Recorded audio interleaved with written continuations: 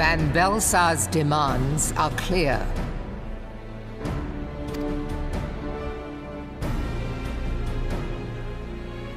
Alas, our minds are not.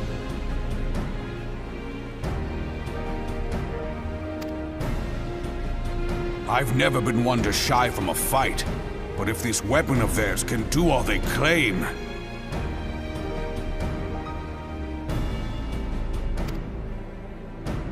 It has been 5 years since the calamity, and our people have scarce begun to rebuild their lives.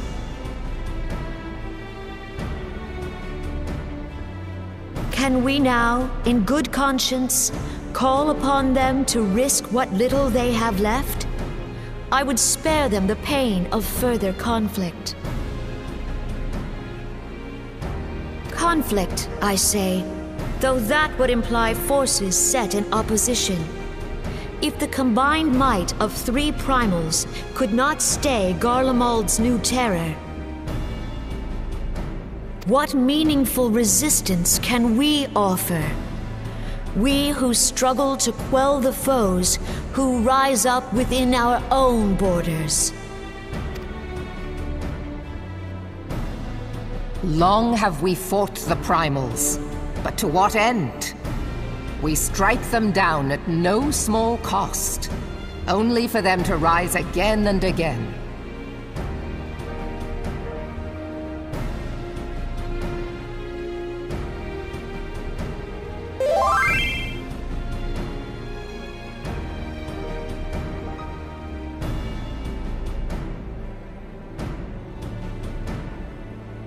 Are we to play this profitless game for the rest of days? I, for one, grow tired of it. Mistake me not. I do not propose to trade one tyranny for another. I love liberty. But conciliation need not mean oppression. By the 12, though neither of you cried surrender, your every word betokened it.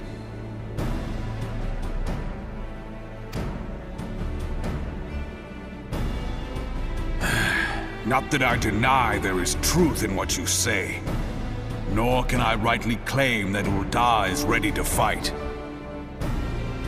Refugees flood our gates, and beastmen swarm our land, while the great and the good do nothing. My flames struggle to bear the burden. I put on a grand show at the Remembrance Service, made all manner of lofty promises. I've made good on not a bloody one.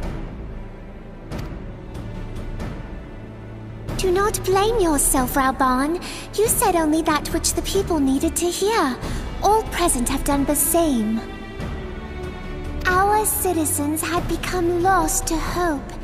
If our words serve to kindle it in them anew, better we speak than remain silent.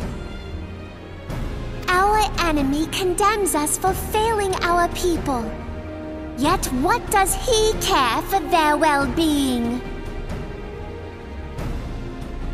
While we labored to rebuild their lives, the Black Wolf built instruments of murder with which to end them.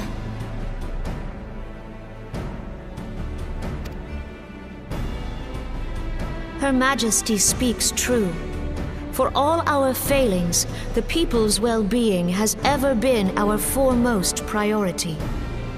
While none among us ever doubted that the Empire would one day resume its war, we scarcely had means enough to solve the problems of the present. Aye, which is why we look to others to safeguard our future. The scions of the Seventh Dawn, alas, they are gone, and the Black Wolf is at our door.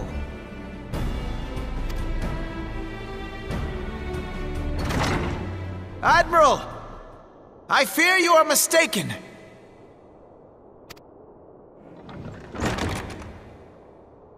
Alphinaud?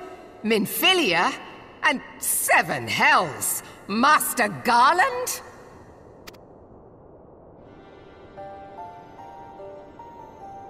And you, dear friend. By Ralga, you're alive. All of you. As we approached, I would swear I heard talk of surrender, but I know that cannot be. It is not the Eorzean way. Hear me, my friends. Accepting the Garleans' offer to vanquish the Primals would be folly. Folly, I say. For might is not the answer to the Primal threat. Indeed, the more the Empire exerts its strength, the worse matters will become. Primals enter this world when mortals call upon them, and mortals are wont to appeal to a higher power when they are desperate. Nothing is more certain to breed desperation in the beast tribes than the Garleans' proposed solution. The true answer lies in a lasting peace. But the Garleans only know war and conquest. Should Eorzea fall into their hands, there will be such suffering as none can imagine. We are not blind to the many challenges that each of your nations face. Yet you must not give in.